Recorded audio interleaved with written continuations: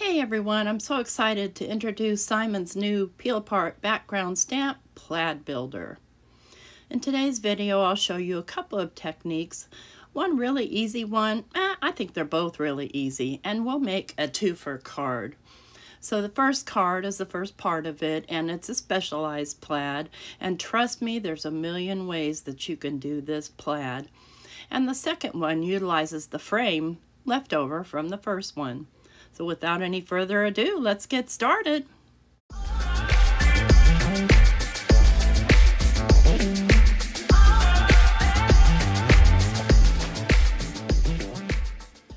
And off we go. Again, I'm just really super excited about this new plaid builder. This, along with the stripes builder, the possibilities are endless. But today I'm just going to show you a couple of ways that I use this plaid builder. Now, first of all, and I'm going to give you a couple of tips. What I did was I have like this removable adhesive stuck all to the back of this so I can use it with my MISTI tool, because I feel like I don't have the confidence to get it the first time trying to hold the paper down to the stamp. I'm just not that graceful. Besides that, I want my stripes perfectly straight. So what I'm using is the grid marks on my MISTI tool, and I'm just laying the clear part there along that line so I know that this is on there straight. So once I have that all nice and straight, I'm going to grab my Simon Hurley Stark White cardstock, and we're going to start stamping. So I'm going to lay my cardstock where I want it on the stamp. And this is a trick, by the way, I learned from Jennifer McGuire. And it's an amazing trick, and everybody ought to try it. So I'm deciding how I want my plaid to look. So I'm laying it, because I'm going to make, by the way, I'm going to make me a Tim Holtz plaid. I couldn't help myself. So I turned the MISTI tool over on top of the paper, and I have the scrapbook.com sticky mat inside of my MISTI. So my paper stuck to it nicely, and now I'm ready to start stamping. And I'm going to do a pretty heavy plaid. So I'm going to start out here with my blues. And what I have here is I have the Simon Hurley No Diving. And I'm kind of both rubbing and tapping. I find it almost impossible on a large stamp like that not to get marks, so I like to stamp more than once. But I'll stamp down to make sure I get plenty of ink, and then I'll kind of smooth it over with the ink pad. As you can see, I'm having a little bit of difficulty filling that in. So I'm just kind of slowly going over it, and it's just, like I said, it's impossible not to get those smudgy marks, or I don't know how you want to call them. So then I just kind of paint it on and tap and paint and tap and paint until I'm like, okay, that's fine. Because I know I'm going to stamp it more than once, which is why I wanted to use my MISTI tool. So I'm going to stamp it down the first time, try and get stuff out of my way. I'm going to use my pressure tool. This is my chunky tool. I've got my Halloween candy in here. I haven't eaten it yet because I still have some in the bag. I'm one of those people that might eat one or two candies and then put them away. And it drives other people who eat the whole bag crazy. And it drives me crazy when people eat the whole bag. So there's my first stamping, and I know I want a second one, and I can see that, you see that goober there on my paper? Well, that's because I have a goober on my stamp. I want to pay attention to that. So learn from my mistakes, or don't. I mean, this is supposed to look like a piece of fabric, and what fabric doesn't have a little weird kind of knot in it? Well, I don't know. It depends where you shop, I guess. But eventually mine will, if it doesn't have one when I bought it, it's going to have one by the time I've washed it a few times. Not to mention ink, paint, glue. So I'm stamping down a second time. Again, slowly, taking my time with the pressure tool. Really want to let that ink set in. And I'm using all Simon Hurley dye inks for this particular method. And you can see off there to the right where I've already created some plaids. I mean, you can be making plaids for days. We're going to be coated in flannel. And I'm good with that because there's other stuff that's going to go over it. But you can see where I didn't get enough pressure. It's fine. You'll see. So I'm going to wipe off my stamp really well. I'm going to be going in with the Midnight Snack. So I'm not too worried about it, but, you know, I don't want to get a bunch of, I don't want to make a big old mess. I already got my hands dirty earlier working on this. So where is my ink? Let's see, where did you go? There you are. Ah, oh yeah, I wanted to show you this other trick. I forgot. Sorry about that. So what I'm doing is I'm just kind of creating a little jig here. So I know where my paper should be because I'm going to be flipping my paper over, but I want it in the same position. You don't have to. You can put it in any position you want. But this is just a little trick to help you kind of guide your stripes. So you see I'm just flipping my paper over and then I'm using my little jig, which doesn't have any height to it or anything. It's just like a guide. And then I'm going to go in with my Midnight Snack and I'm going to make some darker blue plaid. I can see I need to re-ink my Midnight Snack. And for this, I'm just kind of rubbing the ink along. And then I'm just going to lay the stamp down. Use my pressure tool, taking my time, making sure I get plenty of pressure in all the spots. I think, you know, with the double-sided or with the removable adhesive that's on there, I think that the spots where it isn't, there's just a little bit less height. I mean, it's negligible, but that's what I kind of noticed. So I'm going to do one more time my stripes. I'm just kind of rubbing and tapping, making sure I kind of have an even coating of ink. I haven't tried this by putting water on top of it, but I'm not going to, not today anyway. I'm going to show you this easy method, and then I'm going to show you a different easy method. So one more time that side. Putting even pressure on, taking my time. I get in a big hurry because I'm so excited and I just want to make because that's what I do, right? And I'm recording this video this morning before I go to work. I'm happy with that. So I'm going to go ahead now, clean off my stamp because I'll be flipping my paper again in another direction because we're making a plaid, right? Right now we just have stripes, which I think the stripes are pretty cool too. I wouldn't mind having a pair of pants with those stripes because I like the variation of them. So I'm just wiping the ink off, the excess ink off, and I'm going to pick up my paper here. And sometimes if your paper doesn't want to come up, you can just kind of pick up your little mat and then bend it a little and the paper will come up. So now I want my stripes to go the other direction. So I'm going to again choose where I want them and lay my paper down onto the stamp. Get it all adjusted, and I'm lining it up with one of the stripes because obviously it's shorter than the stamp. The stamp is 6 by 6, so it's a good size stamp. Now I did the flip over trick again, and now I'm going to go in with woof.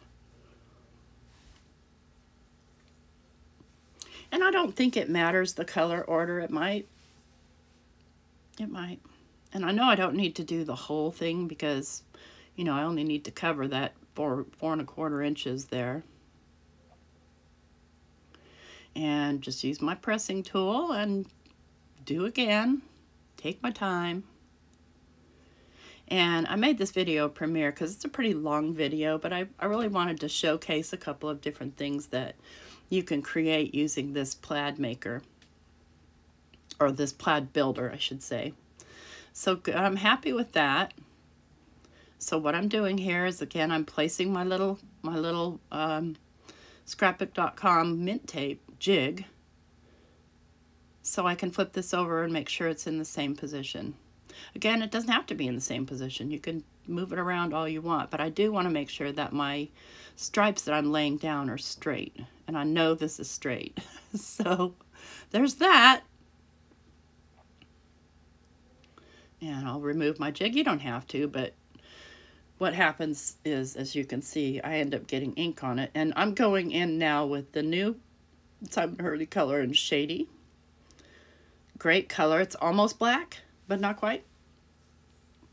And this is going to make some really bold pattern on here. What's cool about these stamps too, these peel apart, is each one of these stripes peels off.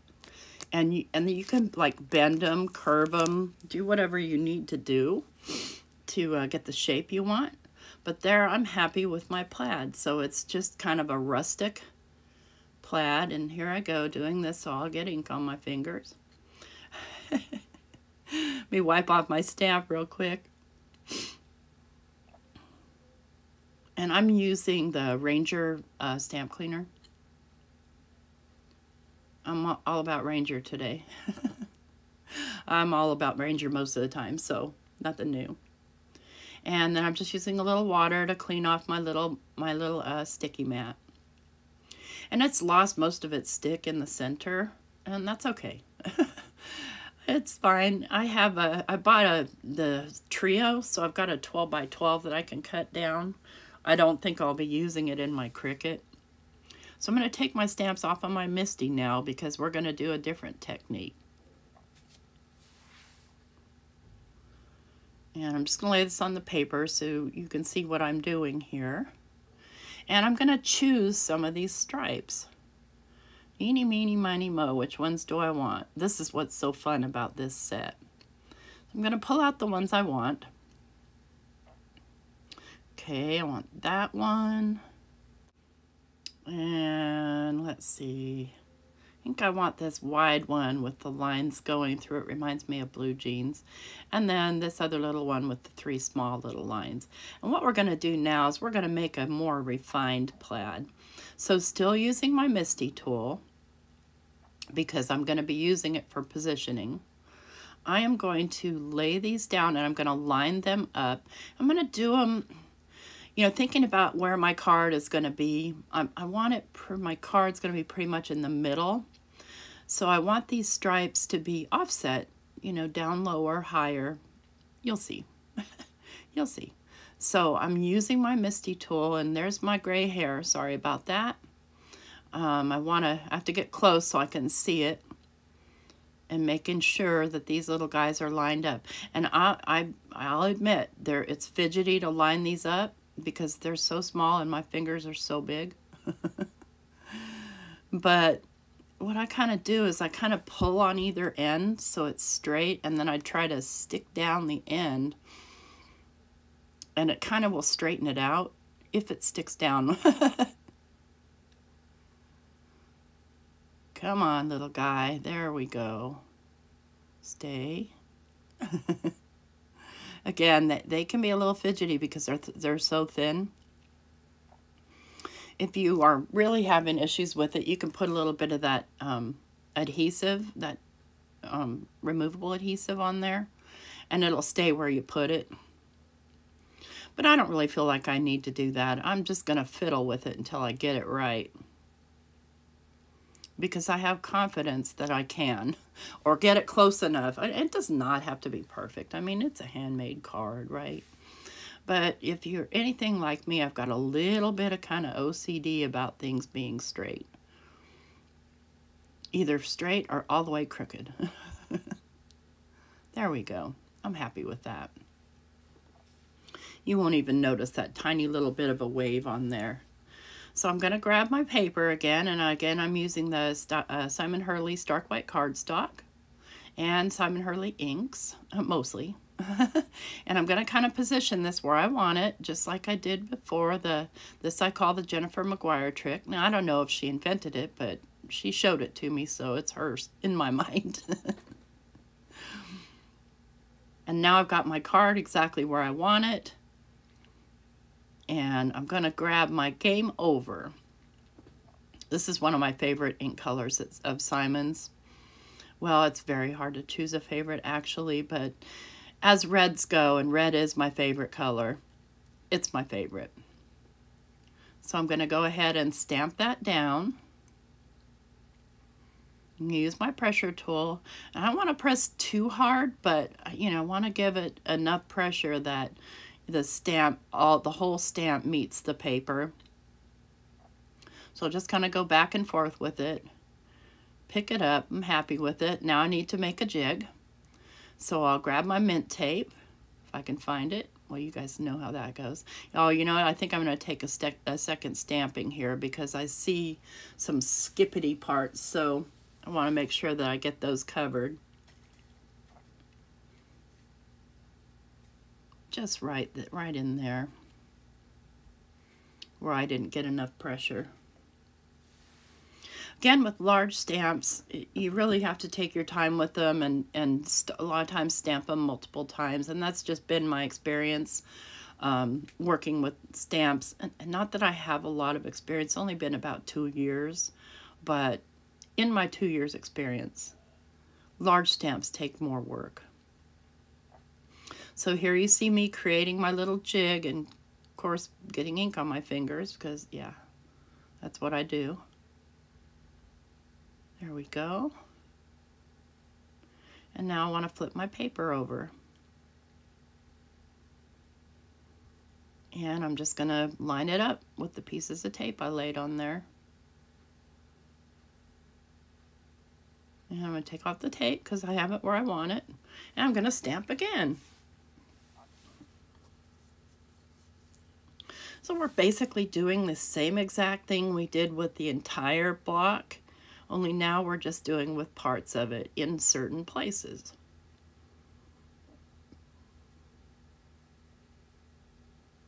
Make sure I get it good and inked up so I don't have to stamp it twice. But I might. You never know. You never know.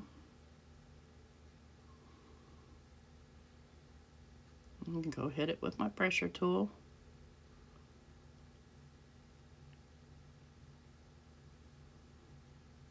Just using a tool like this helps it kind of glide along a little bit. And I'm good with that. I probably have a little, maybe too much ink there, but that's fine. I have some parts that are skippy and I have some parts that are heavy. So I'm just going to stamp it again.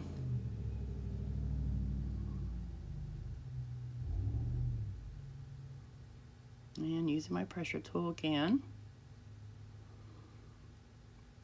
I'm happy with that. So what I have to do now is I have to clean off my stamps because now I'm going to be turning my paper at 90 degrees. And I'll tell you, here's a tip. Make sure your stamps are completely clean before you do this step, because if you don't get it where you want it, oh, it's going to leave an impression, and you'll see here in a minute. It's a good thing I got it where I wanted it. Now I got that one's a little wet now, so let me get it straightened back out.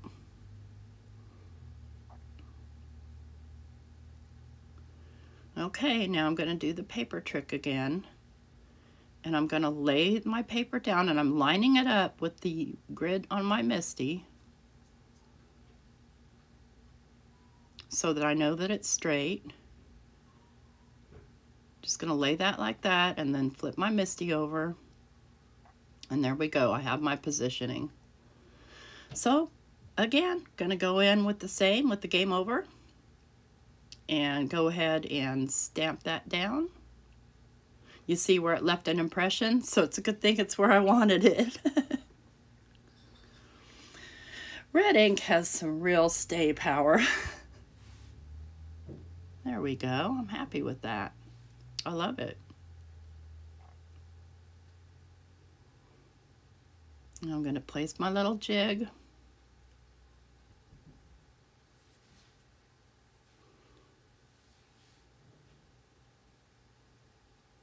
It doesn't have to be a lot, and it doesn't have to be mint tape. It could be, you know, washi tape, whatever you have.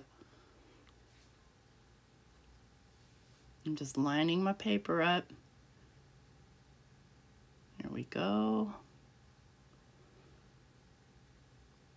And I'll go ahead and stamp this part down. And oops, I moved it. Let's get it back on there. That part doesn't really matter because it sticks way over. And we'll get the good pressure on here. And sorry about that, had a little interruption. Mike slammed the window on his finger trying to open it. Okay, good, happy with that. Let's go ahead and pull it out. I'm gonna just set that aside and do a little cleanup here because red ink, yeah. And the ink cleans off really easily from the little sticky mat. I'm just gonna move my stamps out of the way and just wipe my Misty down because I may need it again. You never know. And I do want to heat set this a little bit so I'm sure the ink's dry before I start cutting on it. And I'm gonna cut it down quite a bit. You'll see.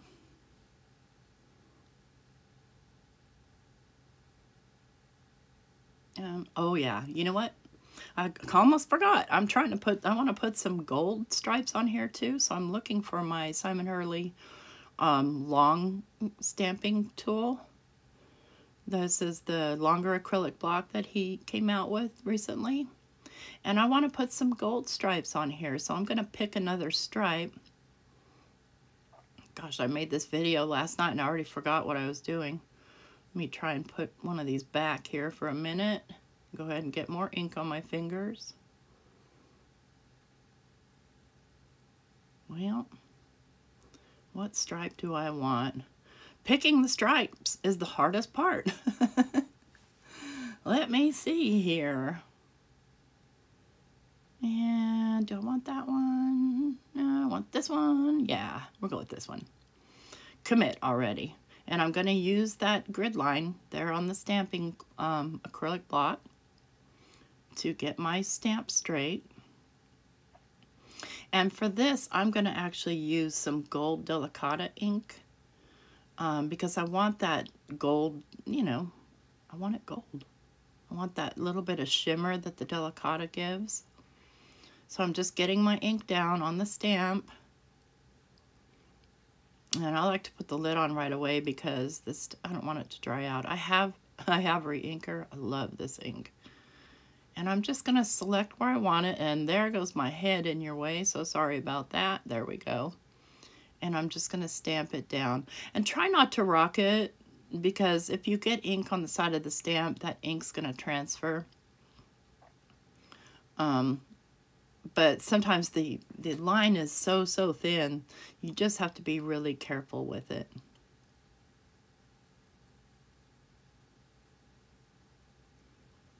And that's me trying to wipe my fingers off here. Then I'm going to go in and, so this I'm not going to use my stamping platform. I'm just going to eyeball it because they are so light in color. And I'm just basically trying to get it in between those two end ones. So you see I'm pushing more gently here. You probably can't see it in this video, but on the first one I did, I rocked it and got a little bit on the edge. That's fine. I'm not mad.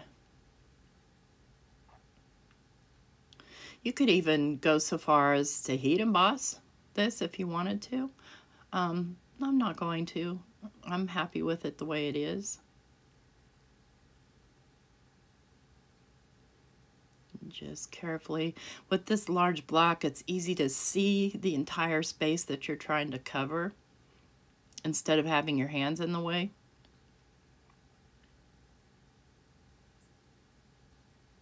And we'll get that last one. Then I'm going to heat set it. Yes, I am. And again, sorry if my head gets in the way, but I have to be able to see. There we go. Now I'm happy with that. Now I'm going to be putting something in the center of this, and I am going to be trimming it down.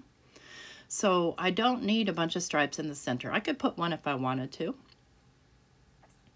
But I'm not going to. Maybe next time.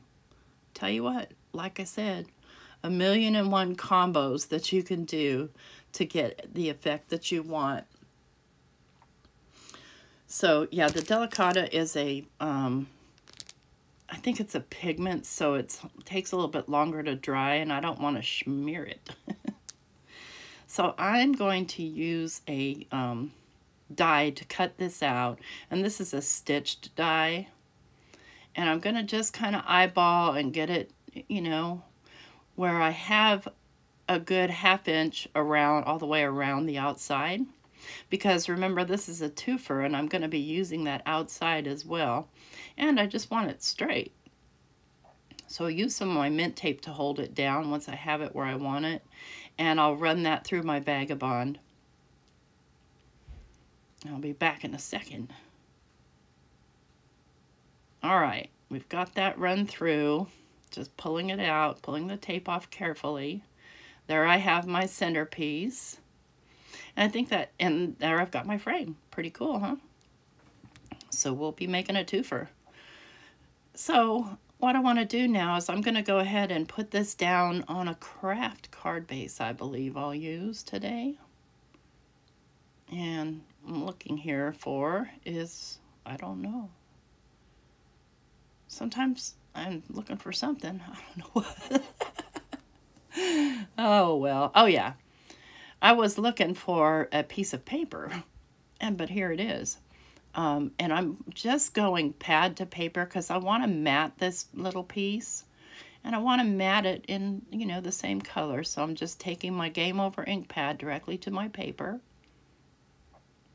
And then I'll glue down my plaid piece. And I'm just going to use a little bit of my art glitter glue. And I'm just leaving about 1/8 of an inch border.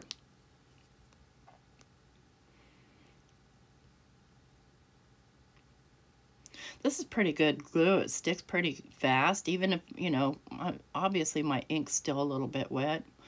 Although, if you forget and leave the pin off too often, that little metal tip starts to get funky on you. But sometimes I forget.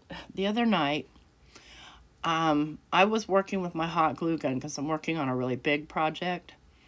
And I hang it on a hook when I'm not using it, and I forgot about it, left it on overnight.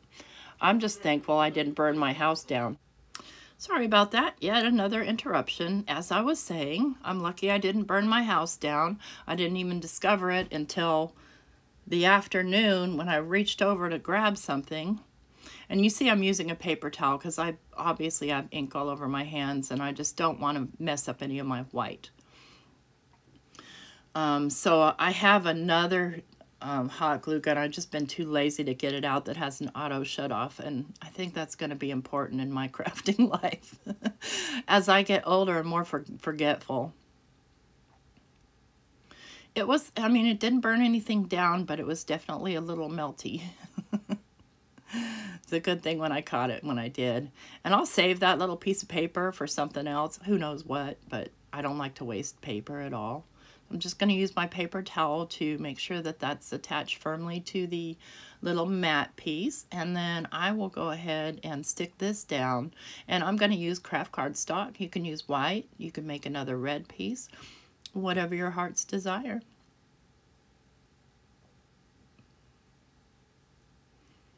I see a lot of people use these glue gun thingies. I don't have one. I think you call it an ATG.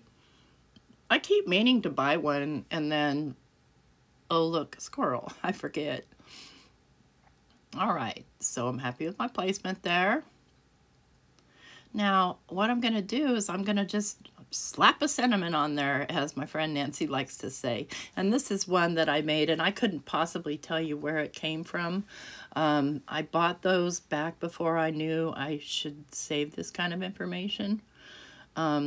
But I've got it layered up, so I've got 3 layers of the shadow, and I've got 3 layers of the actual words, so it's nice and, no, not demented. It's got dimension. Oh, seriously, words. They're hard. So I'm just gonna kind of put a little pressure on that, make sure it's good and stuck down. And then I'm gonna use my pops of color. I got this from scrapbook.com. And I like to test it first on the paper, and oops, I forgot. They put a little stopper in there. So you can just twist this off. And I'm just gonna grab a paper towel and pull that little stopper out. And it comes out easily. It's not like fighting, like when you're trying to get the mustard open.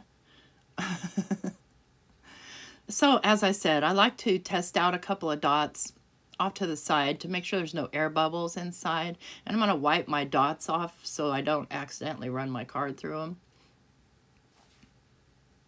And I'm just going to place little dots all around the little joy. And this is a very sparkly color. I love it. And I may have gone a little crazy with it, but that's all right. I like it.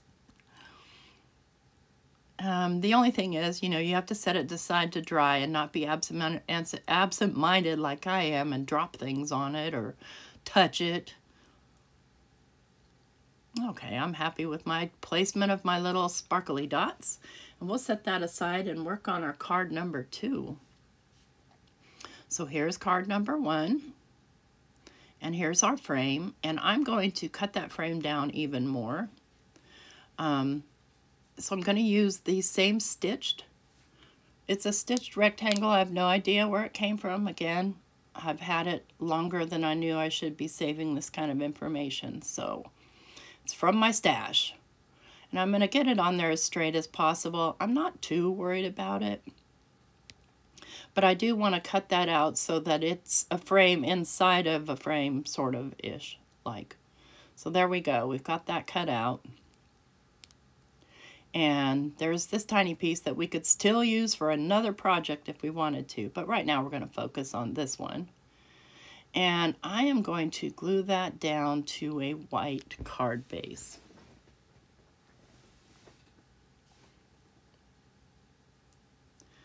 Bear with me while I look for my white card base. I need to make more card bases. That's sometimes before work, that's what I do. I'll sit there and make card bases. But I also want to make a background here. And so I'm going to use Simon Hurley's Stitch Snowflake stamp. This is a background peel apart stamp as well, but I'm going to use the whole stamp. And this one I feel confident doing paper to stamp. So, and I'm going to use Ranger's Princess Gold embossing powder. I'm going to just go over my paper a little and maybe throw it, I don't know, with the embossing powder. Not the embossing powder, the anti-static powder, that's what it's called. And then I'm going to grab my Versamark ink. Where are you, Versamark ink? There she is. And this is a really dirty pad, so I'm not going to let you see it.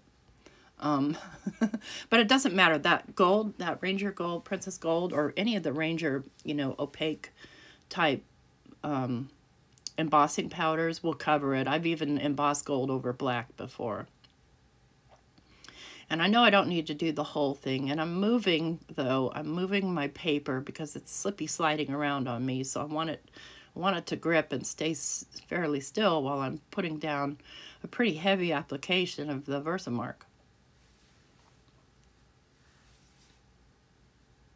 And this stuff is sticky.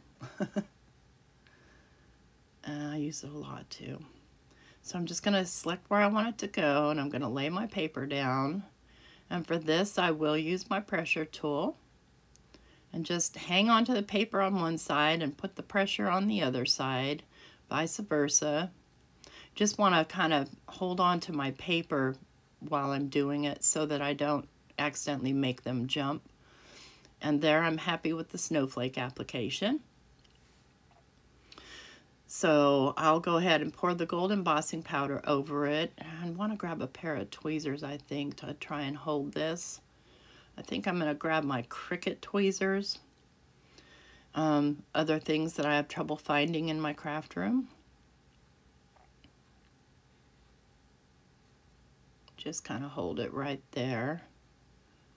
so I don't burn my fingers, which I end up not holding it in after all because I've got my little silicone mat underneath and it grips everything. So I'm just going to tap off the excess, make sure it's good and coated, and put away my embossing powder. There we go. Now let's go ahead and heat emboss this. Something so satisfying about heat embossing gold, and especially with these snowflakes. Oh, they're so pretty. It's probably my favorite thing that Simon came out with last year.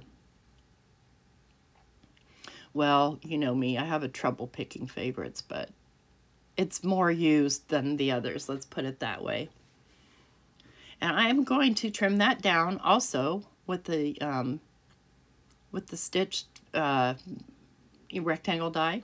Yep, I got that word out. And I'm just selecting where I want, where I want to see my snowflakes mostly.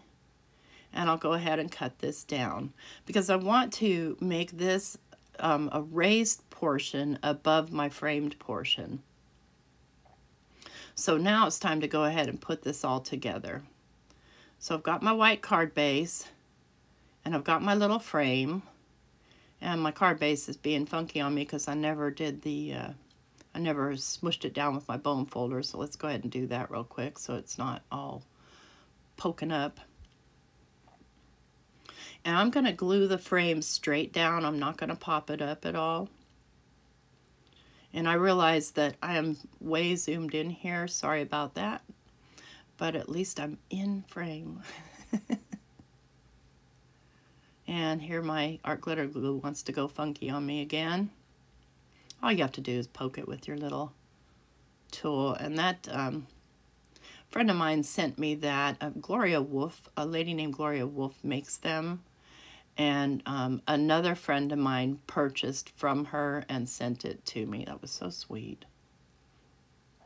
I also have one that Nancy gave me, but I bent the pin up so bad. So I want to press that down, but I don't want to press it down with my dirty hands. So I'm going to grab a piece of paper towel and press down with the paper towel. And that also helps to absorb any excess ink that might kind of ooze out. And then I'm just going to pop this little piece up. And I'll be using foam tape to pop it up. So here's me looking for my foam tape. Plus, I'm also thinking, do I want to just use a whole piece of fun foam or do I want to use foam tape? But I go for the foam tape. Mostly because I don't feel like looking for my fun foam. Usually I keep it in a certain spot, but I ran out of that spot, and so I have my surplus kind of buried. If you've seen my craft room and parts of it, there's just stuff that's buried that you have to take everything out of the way to get to. You can't even get in my closet. I don't even remember what's in that closet, but I will have to be getting into it because my Christmas stuff's in there. I know that for a fact. I do not know what else is in there. I forgot. So I'm just going to kind of lay this down right over top so it's popped up over the frame. I like it with the plaid. And then I have this little snowflake that I made, I don't know, a few days ago. And I ended up not using it, but it's not the color I want. So what I'm going to do is I'm going to cut another one out. And I'm going to use my Delicata ink to make the color I want. So I want gold, and I probably have gold paper somewhere around here, but again, it's that whole, So this works just fine. I'm just going to heat set it a little bit so that when I run it through my die cutting machine, the paper doesn't get stuck to this intricate little die. That's a Sizzix Tim Holtz die, by the way. So what I've done is I've taken and stuck that on top of that. So we've got probably a 5-layer snowflake going there. And I'm going to glue that down to the center.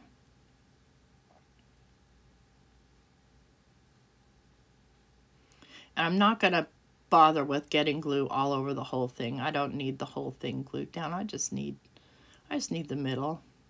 And I'm kind of eyeballing it just to make sure it's kind of even on there. And then I'm going to press down. And all we need is a sentiment. And I'm going to be using a sentiment from Simon's Christmas Silhouettes. And I think I'm going to use Sending Friendly Flurries. I have the worst time making up my mind about sentiments. I don't know, that's my kind of downfall is sentiments. Just, whatever. Let me see here. What do I want to say? All is calm, all is bright? No, I don't think that's going to work. Yeah, we're going to go ahead and go for the Sending Friendly Flurries since it is a snowflake with snowflakes on it. So I'll go ahead and get that stamp out. I regret not getting the sweater deer last year.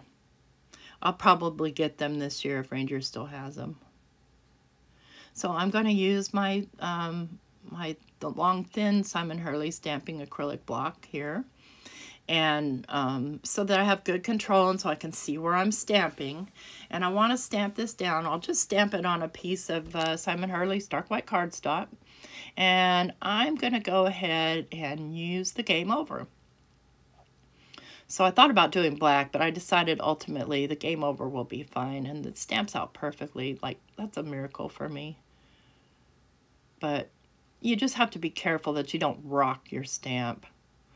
Again, I'm pretty new to stamping, and if there hadn't been stamping platforms, I would have never been here. No. So I'm going to pop that up on a little piece of foam tape. And I'm just going to lay it across the middle of the snowflake. And we'll be sending friendly flurries. Well, I hope you guys like this video and this premiere. I will be doing a couple of more videos with a couple more of Simon's cool new release. So be looking for those. Meanwhile, I thank you for stopping by. If you like this video, I appreciate if you give me a thumbs up. And just to we use the Peel Apart Background Builder, Plaid Builder, Background Stamp Plaid Builder. Bye!